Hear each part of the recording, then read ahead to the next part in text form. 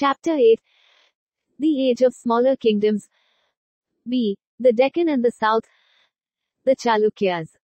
After the decline of the Satavahanas, there arose many small kingdoms in the Deccan. The Vakatakas had tried to build a strong state, but it did not last.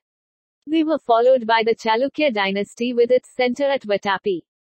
The Chalukya king Pulikashin reigned here at the same time as Harsha in the north.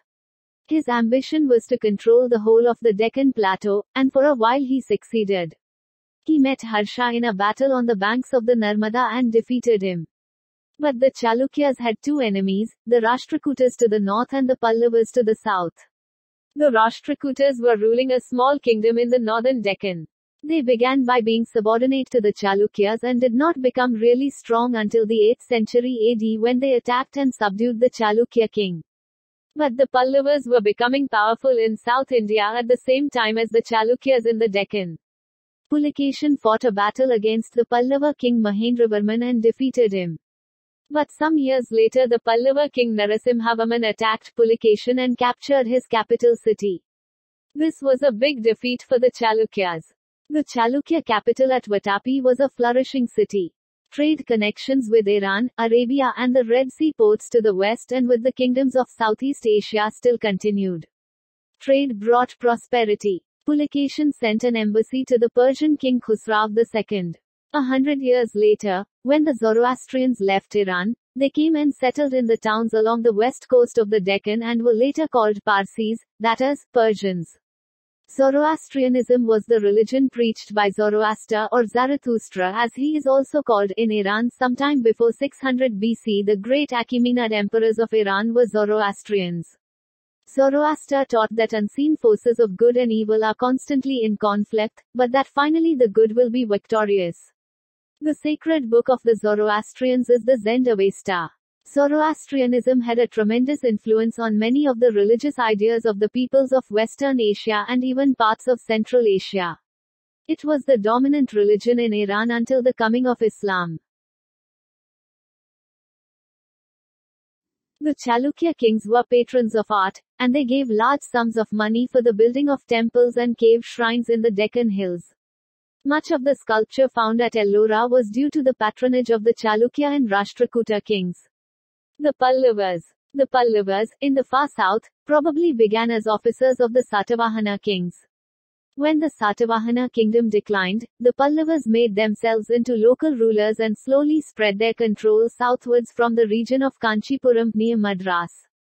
They had to fight many wars against the Pandyas and the Chalukyas, both of whom tried to stop the Pallavas from becoming powerful. But the Pallavas managed to establish their rule all the same. They conquered the land to the south of Kanchipuram, Tanjore, and the Pudukkottai region, because this was rich and fertile. Mahendravarman, the Pallava king, ruled at the same time as Harsha and Pulikashin. Like many of the kings of his time, he too was not just a warrior but also a poet and a musician. He was a Jaina to begin with, but was later converted to Shivism by Akbar, one of the Tamil saints. The Tamil saints. There was a group of people in South India at this time who believed that religion consisted of personal devotion to God, Vishnu or Shiva, which was later called Bhakti. These people came from various castes, and many worked as artisans and farmers. They traveled from place to place singing hymns in praise of either Vishnu or Shiva. The Alvars were the devotees of Vishnu and the Nayanmars were the devotees of Shiva. From time to time they would gather at Kanchipuram where, during festivals, they would recite their hymns. These hymns were written in Tamil, the language of the common people. The Vedic religious texts were in Sanskrit, which only the priests and the few who were educated could understand. Kanchipuram, apart from being the capital of the Pallavas, was also a center of Tamil and Sanskrit studies. Writers such as Dandin wrote in Sanskrit, since they were writing for the court circles and the upper castes. Architecture. The Pallava kings had many temples built. Some were cut out of large rocks, such as the Ratha temples at Mahabapuram. Others were built of stone blocks such as those at Kanchipuram. The image was placed in a room at one end of the temple and on the roof of this room there was built a tall tower. In later centuries these towers became taller and taller.